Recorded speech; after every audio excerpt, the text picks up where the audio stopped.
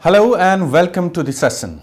As it's very clear from the backdrop that this particular session is dedicated for discussion for the question of JEE Mains 2016 that had been conducted today on 3rd April 2016.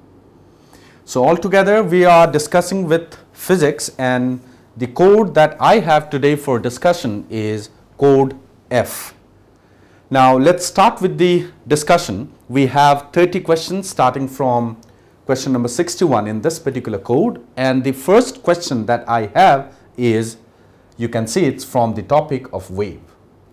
There is a uniform string. This string's length is 20 meter, and it says the time taken by a short wave pulse to travel from bottom to top. That means a small wave is created here, and we are supposed to calculate what is the time taken by this particular pulse to travel from bottom to top. Now the first thing is, say, we have to calculate the wave velocity, although the question is not so difficult, a routine question. So if I start solving it, the rope is massive and uniform, of course, for our simplicity. Let's go at a distance y. So let me try to find the velocity, which of course would be a function of y. We know by formula is root t by mu, where mu is the mass per unit length and t is the tension at this particular point. So that comes out to be mgy by L. The tension at this particular point is due to the weight of this portion of the string. And since being uniform, you can easily find, and mu is mass per unit length, that comes here.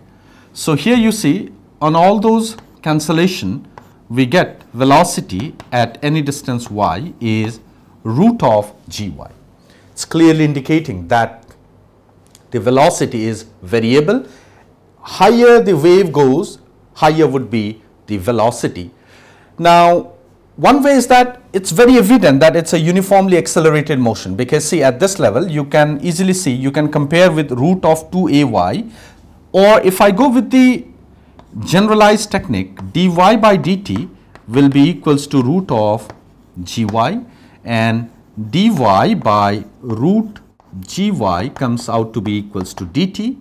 Now let's put the limit at t equals to 0, y is 0. And at t equals to t, or let me write t naught. T naught is the time that the wave pulse takes to reach the top. The value of y, of course, would be equals to 20. Now it's a very simple integration you can easily solve, and that will give you option number 2, which is 2 root 2 second. So that was about question number 61. Let's proceed to question number 62.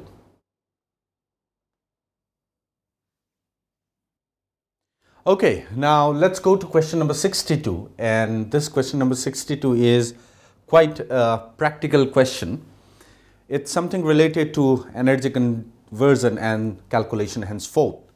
It's something like this, say, a person trying to lose weight by burning fat lifts a mass of 10 kg up to a height of 1 meter 1000 times. So a 10 kg block is being raised to a height 1 meter, and the process is repeated for 1000 times. Assume potential energy lost each time he lowers the mass is dissipated. How much fat is used? And the conversion part has been given here. Fat supplies this much joule of energy per kg, which is converted to mechanical energy with 20% of efficiency. Let's try to see. The question is something like this, say. Let's try to say when the 10 kg block is being raised up to a height 1 meter, the potential energy, that's mgh is 1, but this process has been repeated 1000 times. So this much is the total potential energy that has been raised. And now this potential energy has to be supplied from the internal mechanism of the man. In other words, the fat has to burn. So let's try to say that m kg of fat burns, but you know m kg of fat would be providing this much amount of energy. However, at this particular process the efficiency is 20%, so 0.2. So this much is the energy produced when m kg of fat is being burned, and this much is the energy required. So all we require is to equate it, and on calculation, which is not so difficult, some decimals are involved, you would get option number 3 as the correct answer. So that was with question number 62. Now let's proceed to question number 63.